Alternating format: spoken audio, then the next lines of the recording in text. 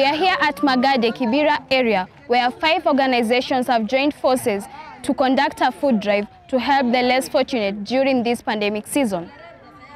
Magade Kibera area is among the many communities that have benefited from different groups which took the initiative to help the less fortunate.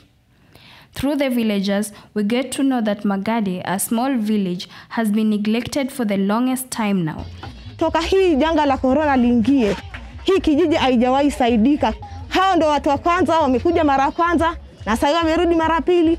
Na tumeshukuru sana kama sisi wakazi wa hapa Magade. Juu hii kijiji si rahisi mtu ajue kama kuna kijiji kama hii.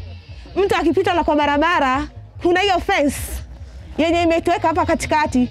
Watu wanajua kwa reli hakuna wananchi. Bali sisi tuko hapa na tutaendelea kukua hapa. The villagers expressed their gratitude to the groups that saw the need to go help them, especially now that most of them have lost their jobs following the pandemic. Tumesumbuka sana, tulifungiwa kazi, hatuendi kazi, tumekaa kwa milango, tumesumbuka sana, tumekosa vitu vingi sana, lakini kwa siku hii ya leo tunashukuru sana kwa kujitokeza kwenu. Hiki kikundi cha Kibera South na mmetuletea chakula, mmetujali sana. Sisi tunashukuru kwa hiyo kidogo ambayo mmetuletea. Siku nyingine tena mkipata msisahau, mtukumbuke tena mje mtuletee ili sisi pia kama wazazi tuweze kutuliza hawa watoto. Wanatusumbua sana. Walikuwa wamezoea mama anatoka, baba anatoka, chakula kinaletwa kama kawaida. Wanakula, wanashiba, wanaenda shule. Lakini kwa hii muda ukweli tumeona shida sana. Lakini kwa hayo yote tunashukuru Mungu na tunamuomba aweze kutusaidia ili janga la corona liishe, turudi katika shughuli zetu za kila siku.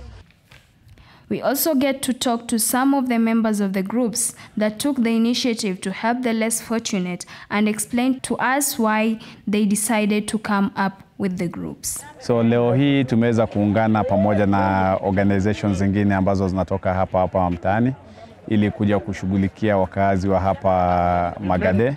This area is in between Langata and Kibera, and the reason why we've targeted it is because it's like they felt isolated for very long, and no food donations actually come here, and it's a place like not so many people can be able to see it on the street because like it's very hidden, and most people here they're very underprivileged, and most of them live under $2 a day. So the reason why we targeted them is we came actually to assess the area and see like if the situation is really dire, and then we decided to do a food drive to try and help the families that were affected.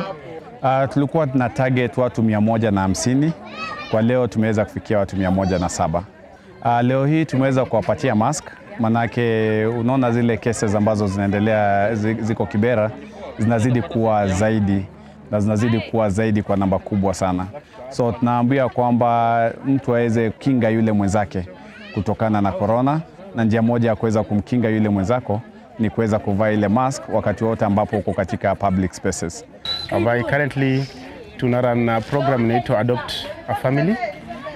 Adopt a Family inajaribu sana kuwapa familia nafasi za kupata chakula through njia 3. Kuna yenye tunawapea voucher ya kati ya shilingi 1,500 na shilingi 2,000 waende wajinunulie chakula wenyewe kwenye maduka. Na kuna wale ambao tunawaletea vyakula, na kuna wale ambao tunawalinganisha na mtu ambaye anawatumia hela kwenye simu zao. Na Adopt a Family ni vizuri, we give this thing a family approach. Sababu familia nyingi sana zilikuwa zinateseka. Haswa familia zile zina wagonjwa kwa nyumba. We have families ambao wazazi ama wale ambao wako na majukumu wanaugua maradhi ya kudumu. Na tuliona hawa lazima tuwapatie fursa ya kufanya nao pamoja. Natoka shirika la jita Mad Sisters, sisi wendazimu. Mad inamaanisha making a difference, so we are sisters making a difference.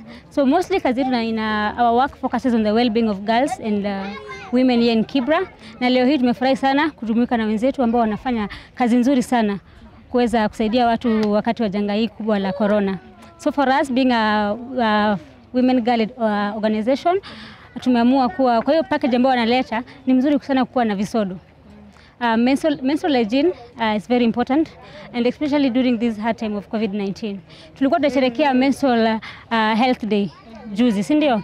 Na one of the theme ya mwaka ni let's take action. So sisi kama Mad Sister tumekama on board kuensure kwa ile food package ambayo watu wanapatiwa hapa iko na visodo ndani. Yeah, so far reach out kwa 107 households leo, na tutazidi ku reach out kwa wengi zaidi kuensure kuwa people and girls and young women here in Kibra, they don't lack menstrual hygiene products. For Weekly Briefs, I'm Aisha Zaid.